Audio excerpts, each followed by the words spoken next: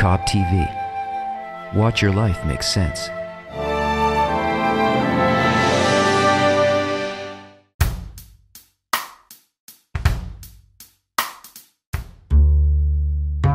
What is a spiritual teacher? What's a guru, as they would call it in the East? Well, I can't tell you what they call it in the East, but we can all see that there are special people in the sense that they attract people. They turn people into slaves, they're servants.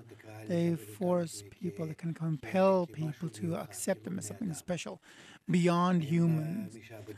They enslave people, they subjugate them, they perhaps are using them for money or, well, of course, for respect and domination. They're using it, well, perhaps other means, perhaps for other kinds of satisfactions. But the spiritual teacher that Kabbalah requires, in other words, a Kabbalah spiritual teacher, has to show himself to the teacher in a genuine way, and even more than genuine. He should show the student what a person who corrects himself, who corrects his ego, what he's going to feel along the way, what kind of disappointments, failures, questions. So he's got to be straight with them. He's got to be honest with the students. He's got to be straightforward and honest.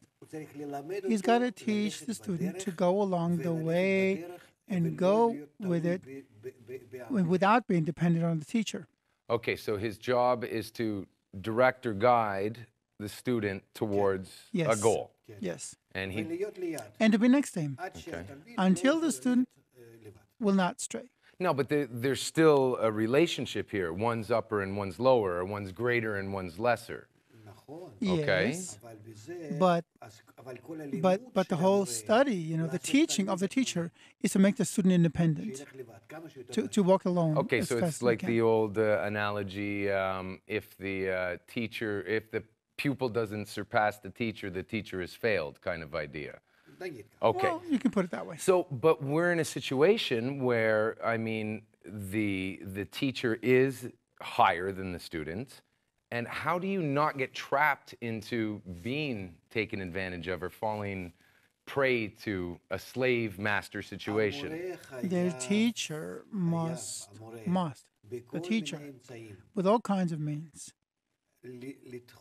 reject the student from himself, confuse the student, play all kinds of tricks on the student so the student doesn't or can't attach to him like a small one and a greater one, or he's got to give him a hard time. But how can I, as the student, discern what's going on there? Discern if you or any other guide is being straight, is being honest. How do I know?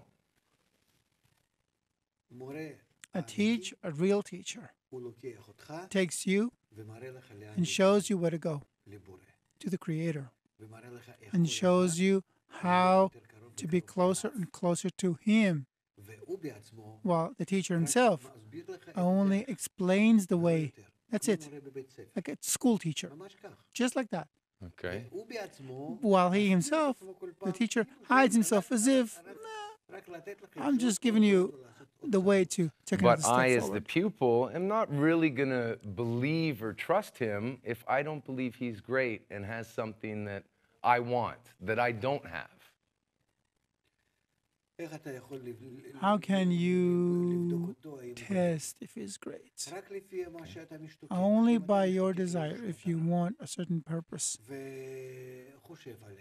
You think about it, and he explains it to you in a rational way about how to advance, how to come closer. And you have a desire for that goal, and the teacher explains what to do with that desire, how to work with it. So with your own logic, with what you have in your own heart and mind, you understand that he is the right one for you. You have no other tools. You can't test him or measure him before you've come to his place. So you use the tools you have. It's always like that. But don't believe. It's not about believing. It's about criticizing him, and you test if he's really the right one to turn you, is to give you a method to turn yourself into something spiritual. Okay, so I have to have some trust in a teacher, do I not? Can I criticize everything and scrutinize everything he Yes, says? I yes. have to take some things on faith, so to speak. You have no, Okay. no, not on faith. There is no faith here. No Okay. faith. There's a test here. Criticism, intellectual and emotional only. Okay, so I have to feel it within me if you are giving me the right information. It has to feel right within me. Yes, you feel that according to your desire and to your Okay, a lot intellect. of the spiritual teachers, though, that we see that the students end up in bad situations, they end up being taken advantage of, money, sexual, whatever it may be, they are following something that they want, their desire to receive for self, pleasure, and, a teacher may say, well, it's this way and it's going to feel good. So how can I escape following something that's going to be good for me? In Kabbalah, a teacher is someone who doesn't bring the student pleasure, but suffering. The teacher teaches him how to rise above his ego, how to go against the pleasant and good And things. so you're saying that a spiritual guide in Kabbalah makes life worse for the student in a sense. Of course, of course. Is this a loving Yes. thing to do? Moreover, just, the more you advance, the more you start hating him. You start Hating the thinking, teacher. you Okay. want to wait for him to die Okay. because he's making your life bitter. He's telling you you have to get rid of all the good things, the ones you have. I understand. Is this a dynamic that exists in nature, like the individual to the creator? Yes. Yes. What kind of a loving creator is? With the creator, it's the same. We want. If I could kill him, I would.